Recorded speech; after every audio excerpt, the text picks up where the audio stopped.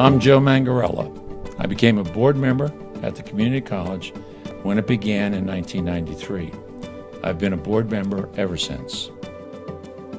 My two sons both went to school here, and one of them was a 2000 graduate from the institution.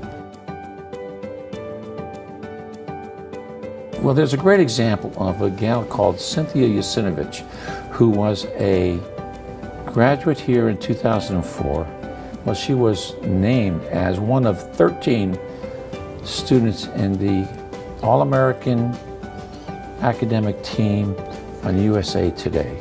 Where would she have been if the college, Penn Highlands, didn't exist? So the college benefits individuals. Does it benefit the whole area? Sure, we've got some workforce development programs that are very good. But Cynthia Yasinovich, Penn Highlands actually was the start of a new life for her.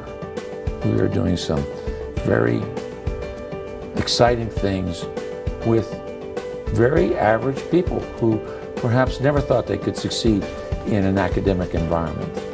And with some help and support from a great staff and faculty and administration, we have a lot of people that are succeeding who perhaps never would have even thought they had an opportunity. Community colleges are unique, they're not a four-year academic institution.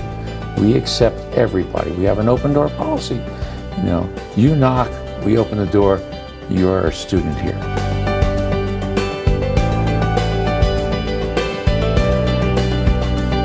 My name is Joe Mangarella. This is my community.